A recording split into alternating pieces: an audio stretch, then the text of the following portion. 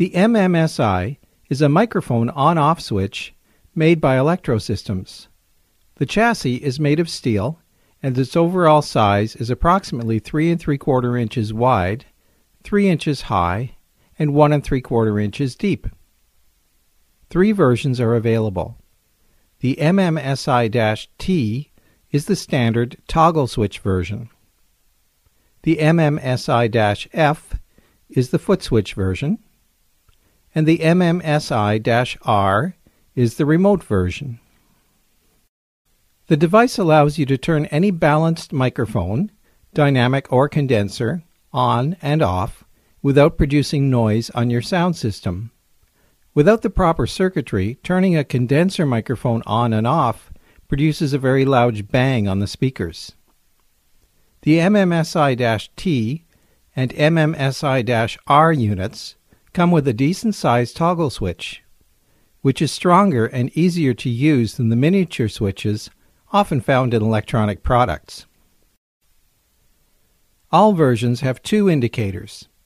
A blue LED tells you that the phantom power is on, and a green LED lights up when the microphone is on.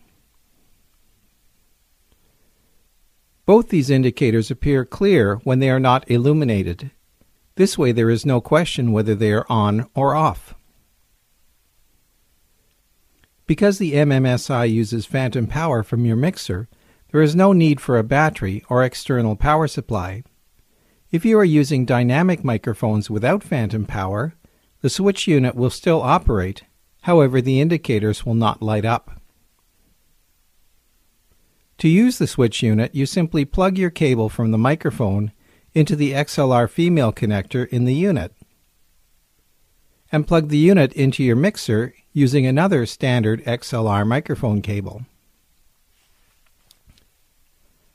The microphone can then be turned on and off using the toggle switch. The device can be located anywhere in the line. In most cases, you would put it near the microphone so the person speaking can turn it on and off at that location.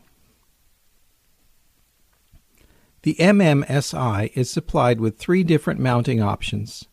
Rubber feet are provided for desktop or portable use, and double-sided foam tape is supplied to stick it onto a flat surface.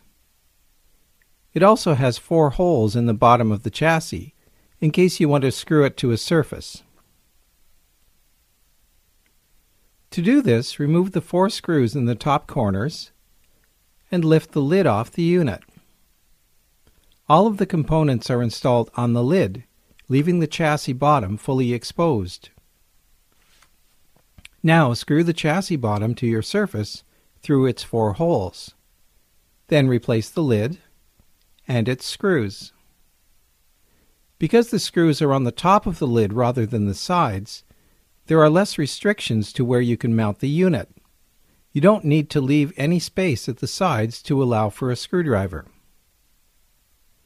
The standard MMSI-T comes with a toggle switch for controlling it by hand, and the MMSI-F version comes with a push-button foot switch. The MMSI-R is a remote version. It consists of the MMSI base unit without the switch and LEDs. The toggle switch and LEDs are mounted on a remote plate, which plugs into the base unit. To install the remote version, drill a hole in your table surface. The hole needs to be a minimum of 1 5/8 inch diameter. Insert the remote plate cable into the hole and screw the plate to the tabletop. The remote plate now plugs into the base unit, which can be left loose or mounted nearby. The interconnecting cable is about 3 feet long.